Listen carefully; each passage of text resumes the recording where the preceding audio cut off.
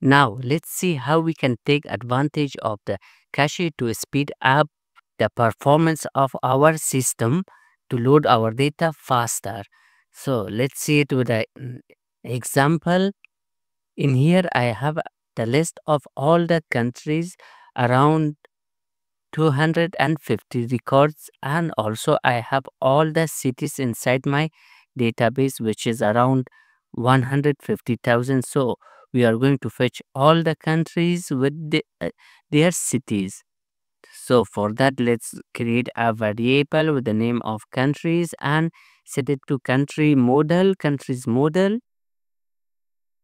and get the cities also.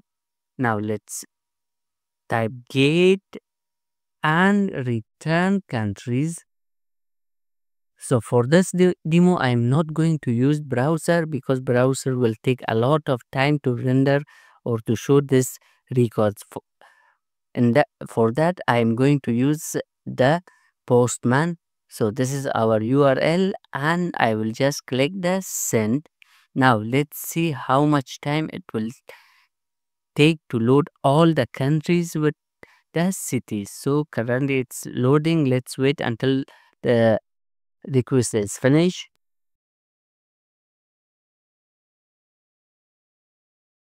So it took 31 seconds and 65 milliseconds to load all the records. Now let's put this inside a cache and fetch it. Then let's see how much time it will take with the cache. So let's comment this out, and in here let's create our variable countries and set it to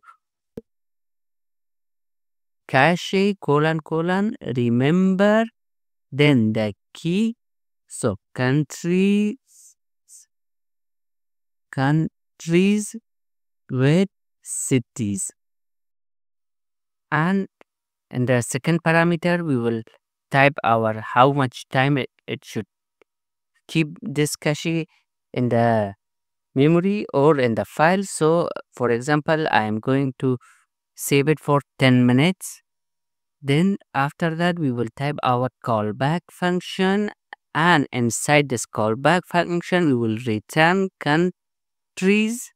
So let's type countries : with cities and gate.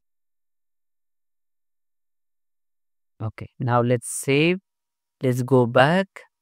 So the first time it will take a lot of times, like same as normal way, like around 30 or 37 seconds. So let's wait until it's finished. So the first time it take around 38 seconds, or let's say 39 seconds. Now let's click send again for the second time and see how much time it will take after it cached our records.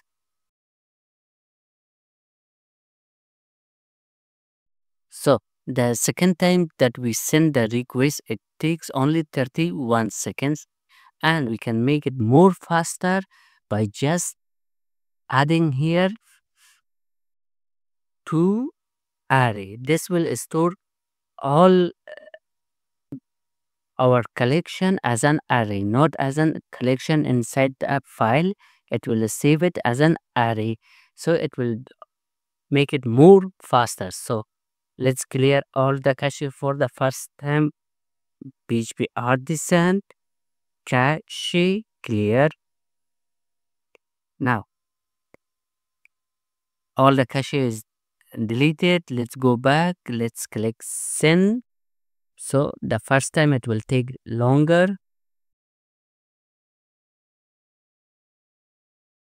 So the first time right now it took around 32 seconds. Now if I send it again, this time it will load it much faster. So as you guys can see, it took only 889 milliseconds, less than 1 second.